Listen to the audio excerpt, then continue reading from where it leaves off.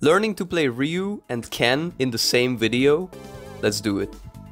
The key moves you're going to need are the same for both characters. Standing medium punch, crouching heavy punch, crouching medium kick and crouching heavy kick. As for jumps, you either want to use jump medium punch or jump heavy kick. Ryu can combo his jump medium punch into another jump medium punch. Ken cannot juggle with his medium punch, but it's still a solid air-to-air.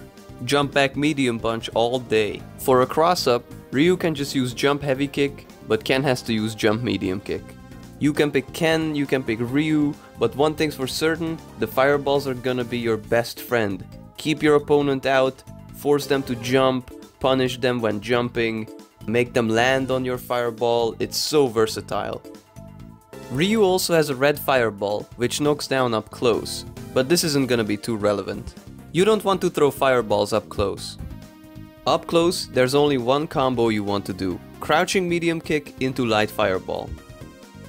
Let me tell you guys about the fireball trap. It's very easy. If you throw a light fireball and it gets blocked, then at a certain range you can throw a heavy fireball which the opponent will have no choice but to block. They can't jump out. This gives you free corner pressure. Shoryuken. This is your get out of jail free card. The first few frames are invincible, meaning you can get out of any kind of pressure situation if you get knocked down, for example.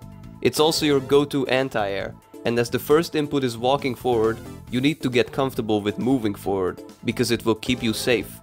As Ryu, you only want to do the light version.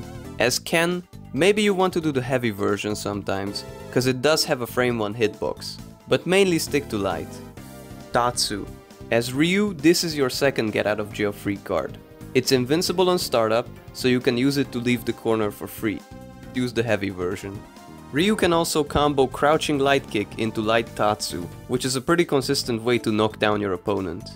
As Ken, however, you never want to use the Tatsu on the ground.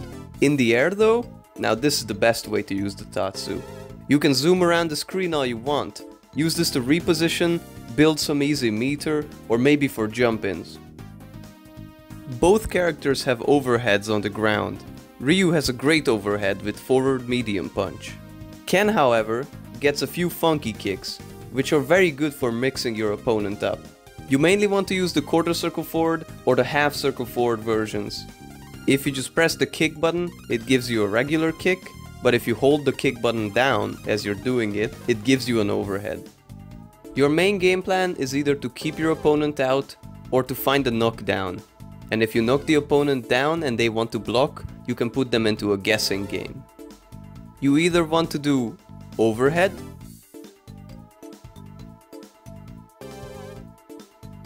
sweep,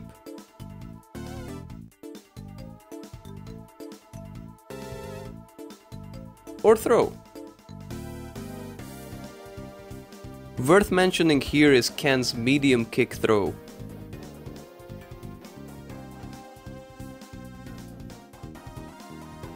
It's like rock, paper, scissors. You can also do a meaty fireball. On top of all of the knockdown shenanigans, jumping adds a whole new dimension to this. But I won't go in depth about that. You'll have to figure that out on your own. Or read about it. Finally, let's look at some supers. Ryu's super is really useful. Even if the opponent blocks it, it still does a ton of chip damage. And it also blows through enemy fireballs. My advice is just to use it however you want to. You can build one really fast. Also, it causes a knockdown, you know what that means.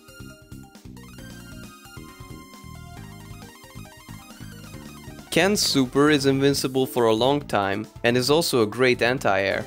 If you're pressuring the opponent, it can be a lot of damage or a lot of chip. Ken is also surprisingly actionable at the end. Also, it knocks down on hit.